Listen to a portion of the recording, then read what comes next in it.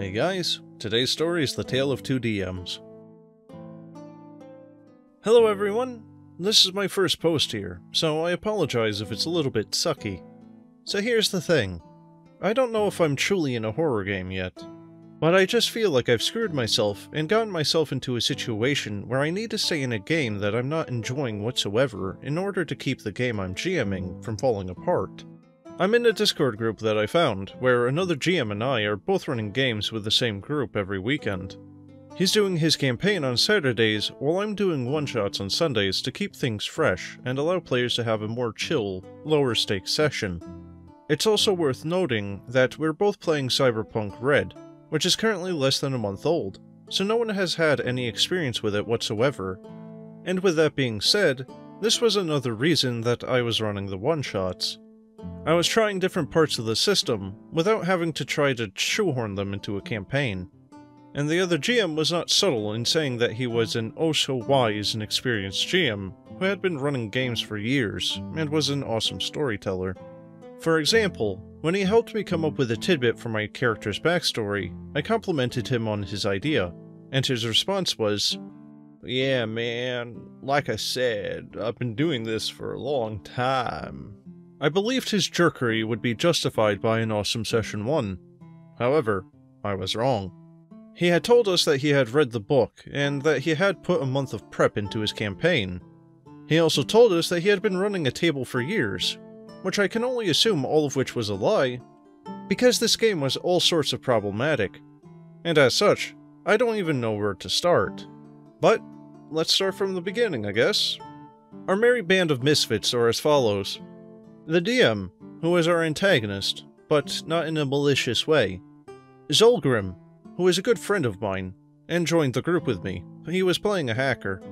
Hendrik, who is a complete stranger, but a heck of a roleplayer after Session 1. He was playing a medtech. Victor, who is bordering on being that guy in a couple of ways, and likely the subject of a future story. He's our damage dealer. Timmy, who is a guy playing his first ever TTRPG, and he played quite well considering it was his first time. Yangus, not a great roleplayer, but a really funny one. All without being game-breaking. His character made a lot of jokes and funny threats, and always got a laugh. He also did a great voice.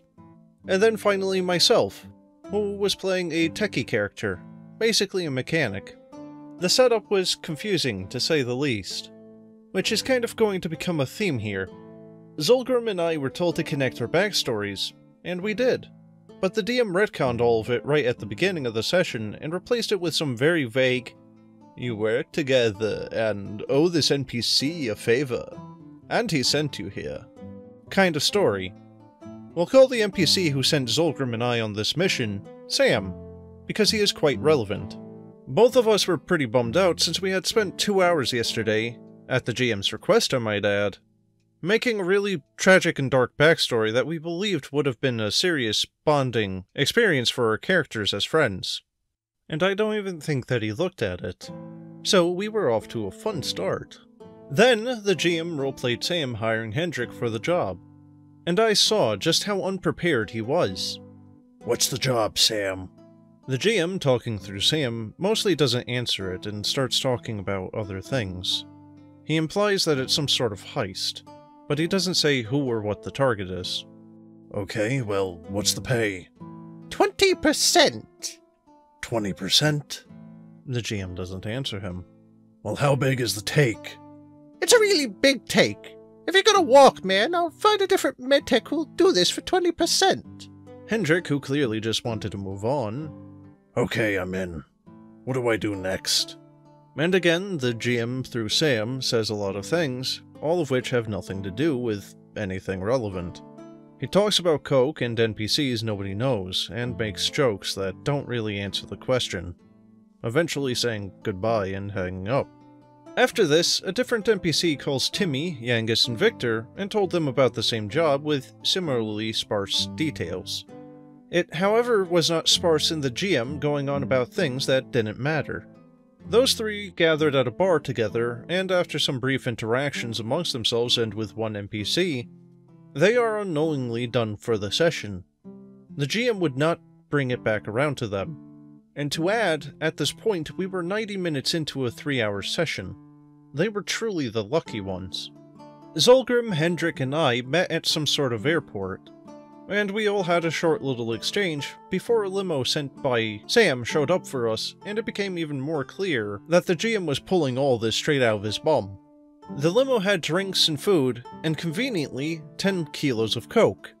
All of this wasn't a real big deal until we found a secret compartment under one of the seats, which Zolgrim and I would later refer to as the box of endless gifts. At first, it only had SMGs with armor-piercing ammo, and some explosives.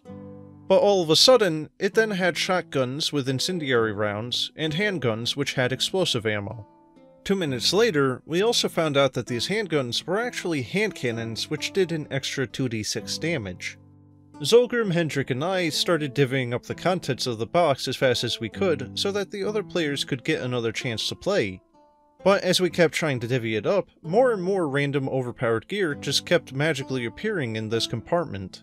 Eventually we just decided to bring it up to our hotel room and worry about divvying it up later, because it started getting a little bit ridiculous. And just to quickly recap, at this point we were 2 hours in, and we hadn't rolled once. And I haven't been able to speak to any NPCs, or gotten to talk to any of the other PCs other than Hendrik and Zolgrim. At this point, nobody has had any fun. After we put the loot in the hotel room, we tried to steal a car, the checks of which the GM had made up on the spot. He told me to add my persuasion to my roll to pick the lock stealthily. He also told me that I almost died when the driver spotted me and took off, and yet I didn't lose any health points. He also told Zolgrim to add his hacking skill to a driving check, and told Hendrik to add his willpower to a shooting check. And needless to say, I'm not cool with a GM just making up rules as they go along with no consistency whatsoever. He also just created a mechanic for luck, a mechanic that already existed in the game. We were 2 hours in, and he just completely negated something that I had put a lot of my starting character points into. After all this, we got into a quick combat encounter with similar bullcrap mechanics that made no sense, and had absolutely no preparation put into them. And then the session ended. Now here's the stinker. My game's tomorrow, and actually has a ton of prep work that went into it. It's basically a PvP-oriented Mad Max thing, with lots of random encounters. I spent hours building the cars the players were using, carefully balancing mechanics for homebrew stuff, creating cheat sheets for the combat rules, etc. And because I'm a GM who realizes that there's a certain amount of responsibility to running a game, I read the goddamn book, cover to cover, and I know the systems like the back of my hand. And that GM is playing in the game as well as all the other players from the session today. I had to act like I enjoyed myself to keep my game intact, as far too much work had gone into it at that point. But after tomorrow, he's going to see just how different we are in style, and so will the players. And I think then, I will sow the seeds of revolution in my players, because the game today was crap. There's no other way to say it. I barely did anything, and I was confused, and there were no mechanics. And these players were about to see the greener grass. Update! After my session today, the group is now talking about having 2 simultaneous campaigns. One run by the GM, whose antics were described as above, and one run by your friendly neighborhood OP. The conversation started with them asking me to make today's one-shot into a longer campaign, but I had no ideas for this, and we had already had 2 PC deaths. So I told them that I'd come up with a new campaign where the party was an up-and-coming rock band.